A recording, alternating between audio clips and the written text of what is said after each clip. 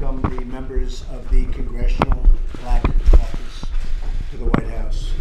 I think we're going to have a lot of meetings over the years, and I very much appreciate you being here.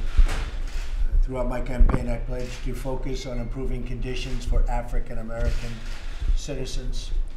This means more to me than anybody would understand or know. Every American child has a right to grow up in a safe community, to attend great schools, to graduate with access to high-paying jobs. America has spent trillions and trillions of dollars overseas.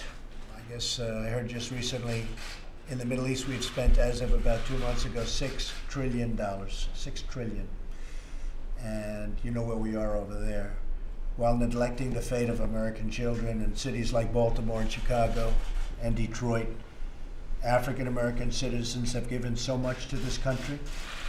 They fought in every war since the Revolution, and they fought hard.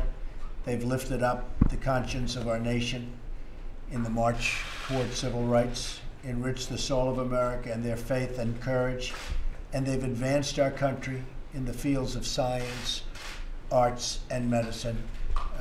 Elijah Cummings, who was here about 2 weeks ago, who I happen to think is a terrific man.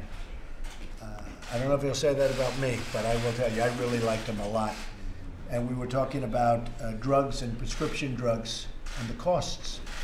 And you go to Europe, you go to Canada, you go to other countries, and you buy them for a fraction of what you pay in this country.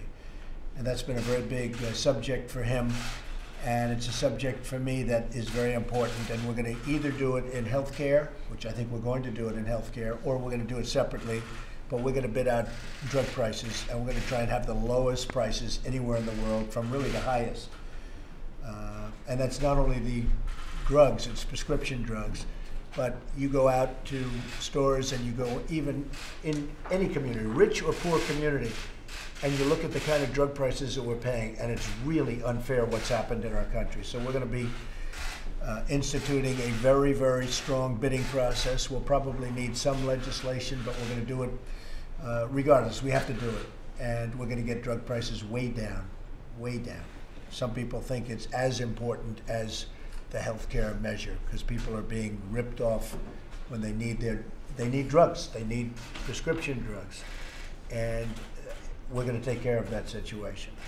So again, I very much appreciate you being here. It's a tremendous honor for me, and we're going to work on different things, and we're going to see if we can get a lot accomplished. And with that, let's get going, and thank you all very much. Appreciate it.